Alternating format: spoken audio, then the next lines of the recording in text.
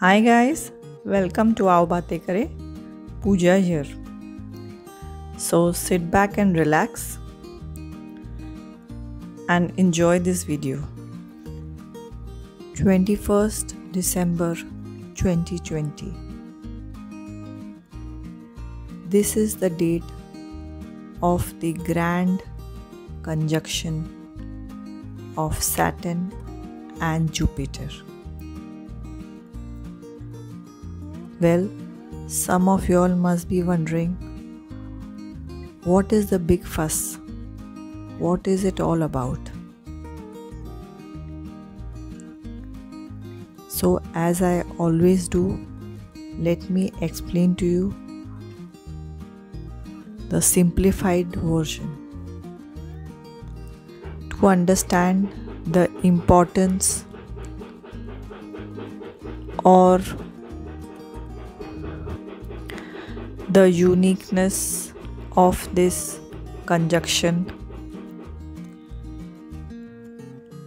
let us first understand these two planets.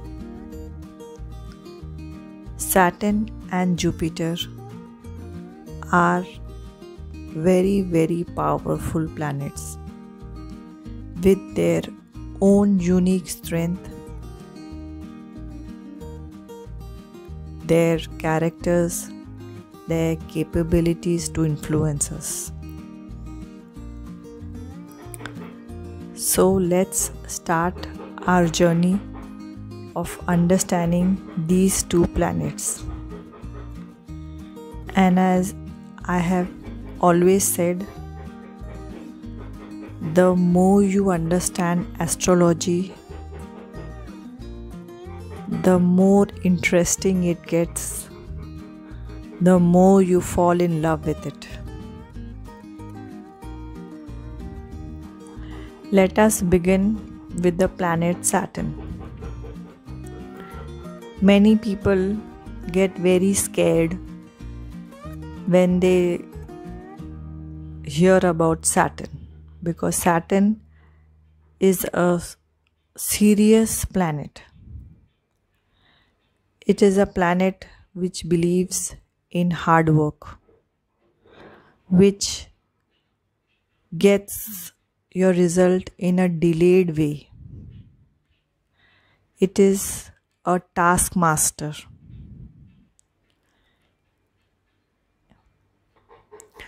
Saturn makes you learn lessons in life. And in whichever house it is, in that house you will learn your lessons. Saturn takes 28 to 30 years to complete its one cycle around the 12 houses. You can even go and check my video on the simplified versions of the 12 houses. So, in each house, Saturn stays for about 2 to 3 years on an average. Now, I'm sure many of y'all must be wondering, where is Saturn today? Where is Saturn? In which house is Saturn today during the time of pandemic? Well, Saturn is in Capricorn. It is in the 10th house and it's in Capricorn. Saturn is also the ruler of Capricorn and Aquarius. Aquarius is ruled by two planets, Saturn and Uranus. So, Saturn was in Capricorn in the house of work hard, rules, regulation, taskmaster, and it was very, very comfortable in its own house. Planets also move forward retrograde during their period in one house. So I will be making a video on that separately. That is a very, very vast topic which I will explain to everybody at some another time. Saturn is entering Aquarius on 18th December 2020. Whichever house Saturn is placed in or situated in or staying in, it will bring you work, hardship, or make you work in that department. And if you do the hard work, then you will get the most positive results. But if a person avoids doing the hard work, then there is trouble, negativity, a tower moment. A simple example is, suppose if Saturn is in your 7th house. 7th house is the house of partnership. It can be the partnership of two people in marriage, or it can be your business partnership. So it will make you work or show you the seriousness or the situations in the partnership that you are avoiding to see. The work which has to be done, you are avoiding to do. Maybe your business partner has been cheating on you for a long time. So during this time of Saturn, you will start seeing glimpses that you have been cheated on. A person can take it in a negative way or a positive way. He can feel bad that he has been cheated, or he will have to look for a new partner. How will he go about with the business? How will he deal with this partner? How should he stop him? Or if you take it in a positive way, this is a problem area which has been highlighted. You have to work upon it. Do the task to get the results. Now let us talk about Jupiter. Jupiter is the planet opposite to Saturn. Wherever Jupiter is, it expands. So Saturn is a planet which restricts, closure, structure, binding, bonding, that is all Saturn. Whereas Jupiter is expansion, growth, flourishes, encourages. Jupiter takes 12 years to finish its cycle around the 12 houses. So in each house it is for 1 year. Jupiter is entering Aquarius on 19th December 2020. So on 21st, these planets will conjunct each other, we will be closest to each other. Jupiter rules Sagittarius and Pisces. Pisces is also ruled by Neptune. So it is most happy and comfortable when it is in the Sagittarius house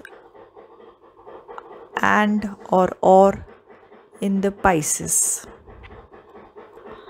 So as I have told you guys before, whichever house Jupiter is, it expands. So if it's in your third house for a year, it will expand your thinking, your thought process, your communication.